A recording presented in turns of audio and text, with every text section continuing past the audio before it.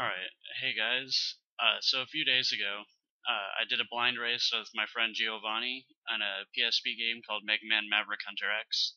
And during the race, both of us got a few questions on how we were streaming our PSPs, because we were both using actual PSPs and not emulators. So today I decided to just make this short video to show you how to use your PSP on your computer without having to purchase any capture card or anything like that. This method will require a modded PSP, however. I'm not sure about the capture cards or not. I've heard of them, but I've never actually seen it. So I'm going to show you how to do this. You're going to need a few things. You're going to need a PSP, of course. It's going to need to be modded so you can use plugins or play video game backups or whatever. You'll know if it's modded. You'll need a USB cable. And if you want to get audio, you're going to need an extra cable for that, but I won't get into that because I don't even have one. So, to start out with, I'm going to put a link in the description to download a program called Remote Joy Lite, and this will come with all of the stuff I've got, so you'll be able to follow along here. I apologize if the video quality isn't too good. I've never really recorded anything on the computer, so I just randomly got a program.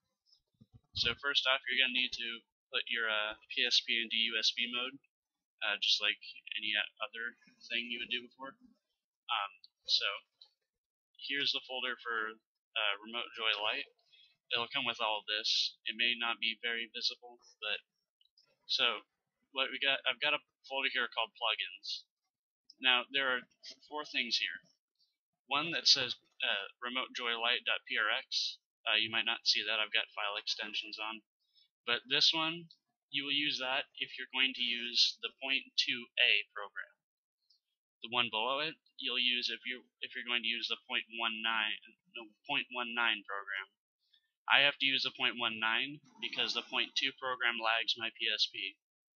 I should probably put that somewhere here. And then if you've used plugins before on your PSP, you know what these are for.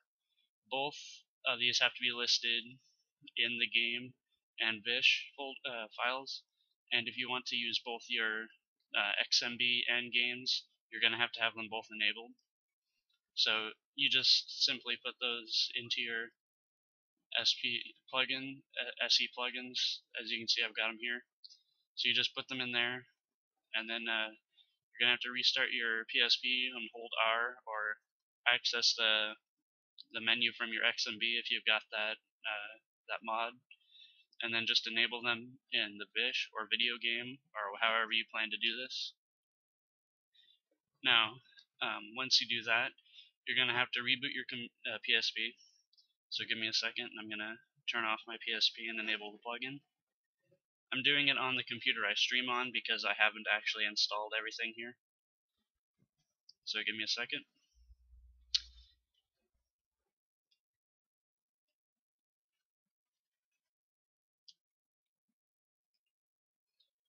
Alright, so once you've got them enabled, your computer will try to install drivers because it notices the PSP. Alright, so here. Now it's going to fail. After a while it'll just fail. But don't worry because we've got something to fix that. So here it's trying to install PSP Type B. The plugin is making your PSP read it as a different type. If you plugged your PSP into your computer, you'll notice it installs as PSP Type A. So we'll give this a moment until it finishes.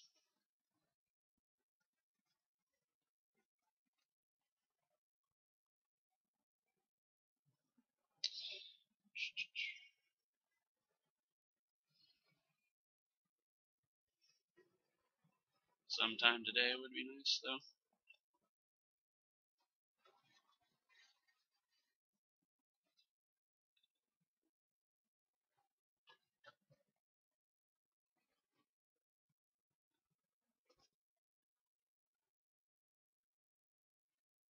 Alright, so it's getting closer to it. Alright, so there it said driver not found, so it just failed. But we can fix that. Just open your control panel, go to the device manager.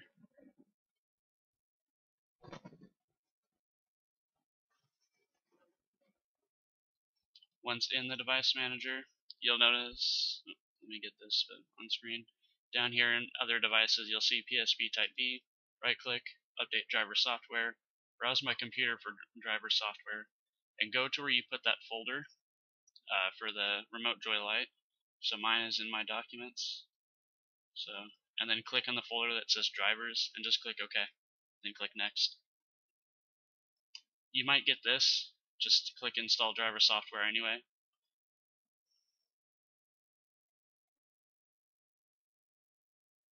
And give it a second to install.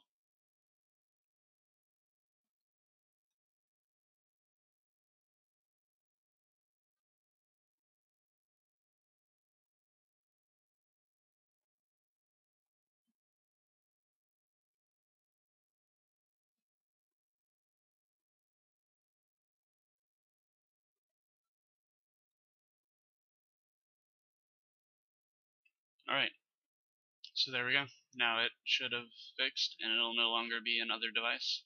Now it's in the USB devices, so you can just close out your device manager.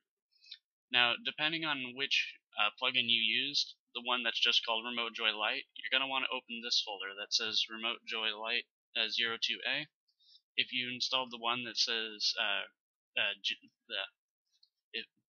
can't even speak. If you use this plugin instead, you're going to want to use the one here.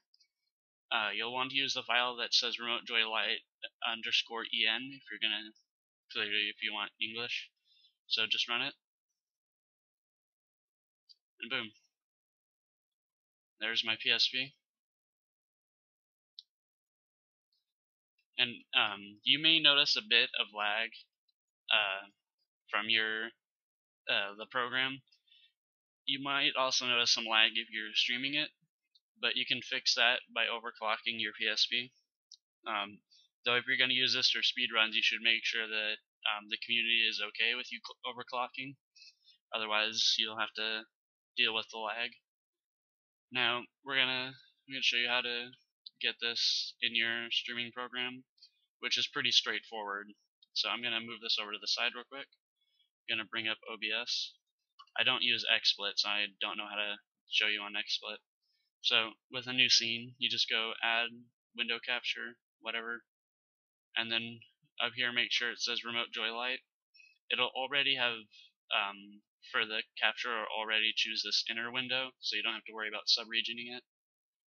So just hit OK. Now we're gonna hit preview, and there it is. Like I said, there will be some lag, noticeable or not. And then if you launch a game, you'll notice that it'll turn off for a second and then say waiting in the corner here. Don't worry about that.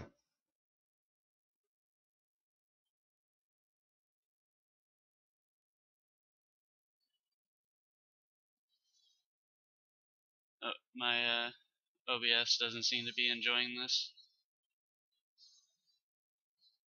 but it's working nonetheless. My OBS just isn't capturing it very well.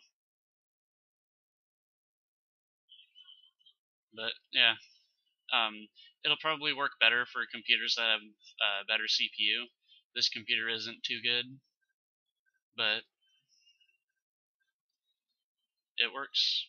You can play your PSP games. If you've got that, you can get audio by just rerouting the audio through the headphone jack into your computer using line in, and then just go to your recording devices and have it listen to the line in instead of just letting it sit there.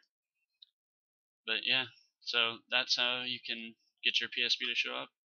You can right click on it to get some more options, like using your PSP from your keyboard, changing the aspect ratio, such. You can actually capture video with this program, but I wouldn't recommend it because it's really bad. It just lags hardcore, so I wouldn't recommend it. Use some other program. But I hope this helped some people, and thanks for watching.